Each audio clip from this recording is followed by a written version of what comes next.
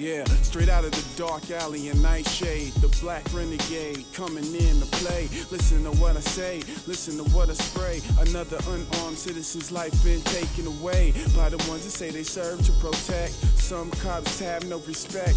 If you could do it over, would you? Yes was his answer. Evil in police department spreading like cancer. All they have to do is fear for their life, then out goes your life. Then here comes a news hype digging dirt up on a dead man, cause he wasn't able to live a perfect life. Is it cause he wasn't white? My purpose when I write is just to get you to think, so let's think. Going in, you knew the job was dangerous, so you fear from the start. Or is it cause you just have a dark heart? After academy, you knew your life could end any minute. You pretended innocent, dead people should never be put on trial. Just trigger happy police waiting to go click clack bow.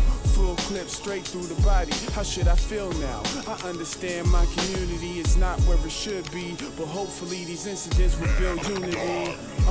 Yeah, the protesters messed up a few buildings, but here's a history lesson to how I view things. You probably never learned in your history class how our government bombed our ass. Was it cause we were black? Wait, let me get back on track. Time travel, the year is 1921, date June 1st, when our government did the dirt. If you don't know your history, it will repeat, and it could be worse. But back on to the rest of my verse. The place is Greenwood, Oklahoma, when rich black dreams were put in a coma. The first bombing that Americans did on American soil. 3,000 blacks dead from bombs overhead, dreams spoiled.